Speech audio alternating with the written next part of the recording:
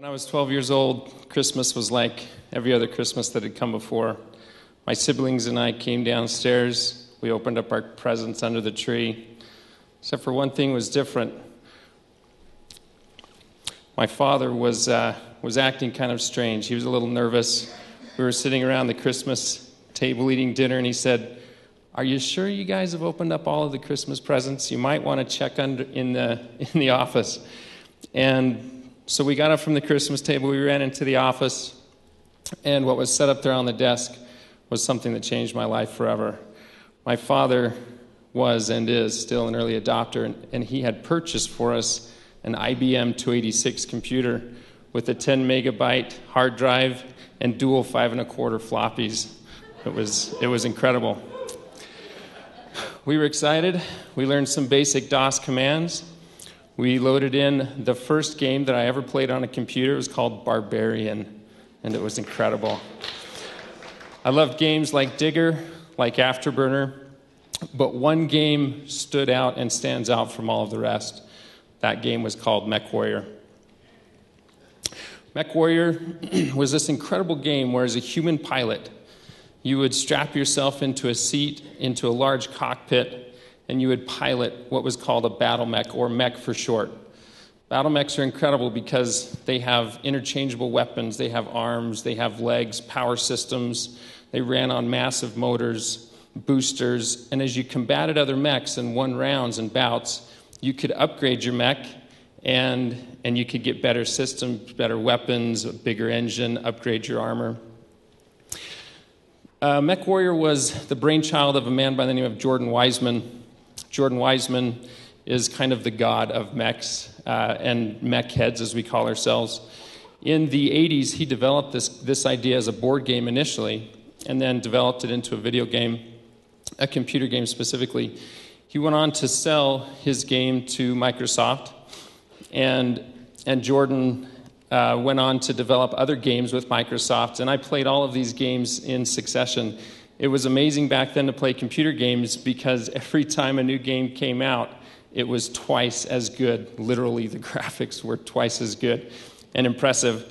I played MechWarrior 2, MechWarrior 3, MechWarrior 4.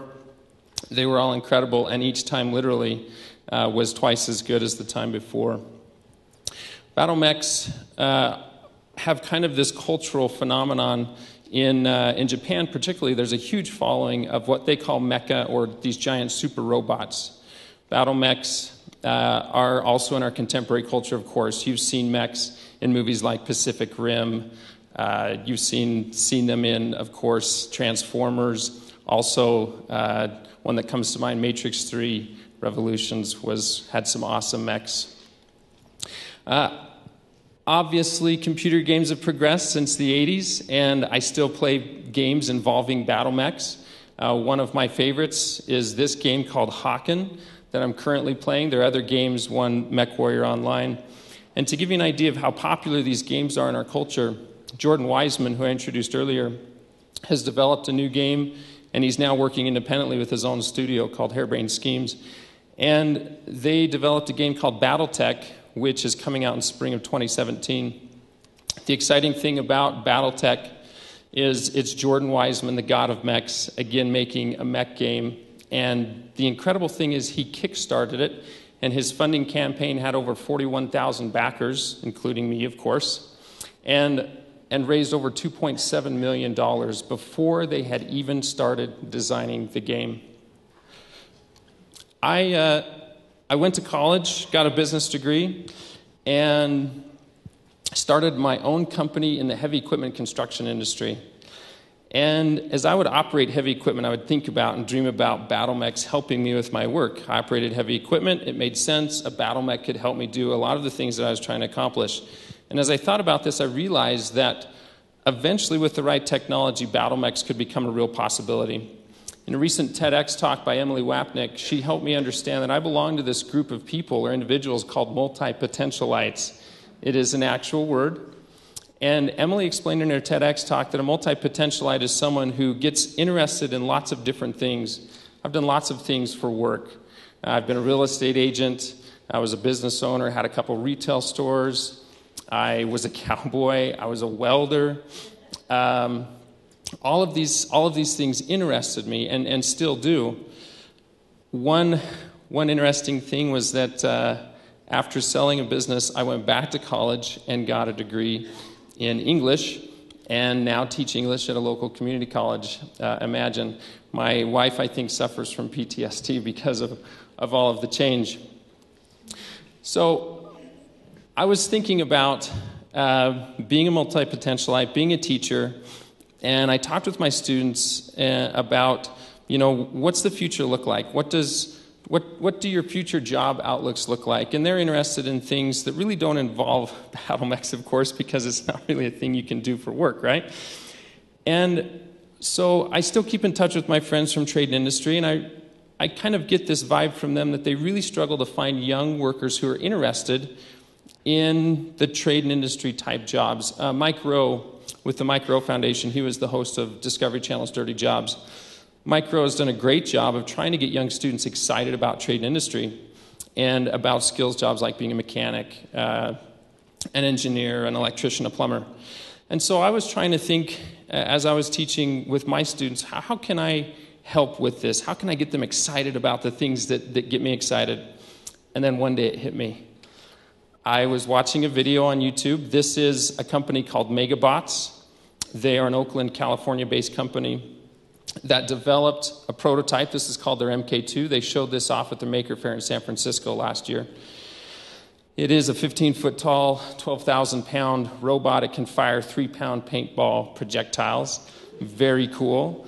In the cockpit, there are 2 human pilots. You can see Matt as the front gunner pilot, and then behind him, whom you can't see, is his partner, Guy Brindley, is sitting down there on the ground behind them. Cool guys, mechanical engineers, decided to start a company battling this BattleMech against another one that was built and developed in Japan.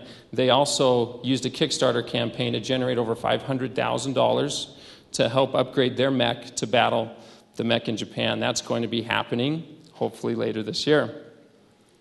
So I also had recently been to a screening of a film or a documentary called Most Likely to Succeed. This documentary is about a teaching method called project-based learning, or what we call PBL. Project-based learning occurs when 2 different disciplines, it's a multidisciplinary approach between maybe a math class and an English class, or an English class and a physics class. And in this type of a teaching method, the instructors work together to sit down with students working on a hands-based project to help them accomplish course objectives. I also, as a teacher, try to teach the important skill, a skill that many students struggle with, called synthesis, which is the creation of a new idea from the convergence of 2 existing ideas. So I synthesized project-based learning with BattleMechs, and I realized that everything that I had done in my life up to this point had prepared me for one thing: to build a full-life functioning BattleMech. And I knew that if I did this in such a way that I could involve the college and students, that I could get students excited about what we've already heard at this conference as something really cool, and that's STEAM instead of STEM, science, technology, engineering, the arts, and math. And so with the help of a forward-thinking college president and 4 other faculty advisors and administration at the College of Southern Idaho who welcome innovation and good ideas, we started a new student organization called CSI Mech Tech, and this is what we're building. We call it the CSI Eagle Mech. It's based upon our mascot, which is a golden eagle. The cool thing about the CSI Eagle Mech, it's a track-based mech. It has a rotating cockpit. It has interchangeable weapons on the arms. The cockpit actually is unique in our design in that 2 pilots will climb up a ramp and get into the cockpit. Once securing themselves into their seat, the cockpit will raise into position using mechanical hydraulic control, and then it pivots 360 degrees on a hydraulic turntable. So we're really excited about the CSI Eagle Mech and its potential to involve students in things that they've never done before. So CSI Mech Tech is comprised of students from multiple departments and programs at the College of Southern Idaho. The exciting thing about CSI Mech Tech is that many of these students have never worked with each other cross-departmentally on a project of this scale. So CSI Mech Tech is comprised of students in the engineering department who work on an engineering and design team, which is headed by a faculty advisor, 2 faculty advisors actually, one with an electrical degree in engineering, or a degree in electrical engineering, and another with a mechanical engineering degree. They have to coordinate their design efforts with a fabrication and machining team who acts as part of the manufacturing technology department at CSI, and that team has a faculty advisor. Each of these teams have a student team leader that work with the faculty advisor as an executive team and coordinate the efforts of these different departments that have never really worked together before. We also have a business management team, and we also have a power systems team from the diesel technology department that work on the diesel engine that's going to go in this thing, and also the hydraulic systems that will power it. The beauty of the CSI Eagle mech is that as a mech and as a project, it requires the skills and integration of people with multiple specialties. So we have 4 different kind of focus areas right now, but imagine the possibilities. We need welders. We have 1 welder, a student welder on our team. You need IT professionals for automation and control. It involves robotics. It involves engineering design. It involves design in 3D AutoCAD software. We use SolidWorks. It also involves artists for art conceptual design. It also involves a lot of management skills, marketing skills, promotion, ad copy, English students who can write ad copy for us. And it also involves, this larger management aspect for getting sponsorships to try to fund something like this. So imagine the future of education. I have hope for the future of education, specifically if it looks like CSI Mech Tech building BattleMechs. For that reason, I started a nonprofit organization called Mad Mech Tech. And the goal of Mad Mech Tech is to take what we're doing at CSI to other organizations and other schools who have expressed interest in participating into something that we're doing. The cool thing about a BattleMech is it's scalable and it's sustainable. So we have, in this 3D model, only scratched the surface of all of the ideas and concepts that the students have come up with. They want to put on, mini jet packs. They want to do all of these they want to do shoulder rockets. They want to do different types of weapon systems. They want to do an all-terrain track-based system. The project's sustainable.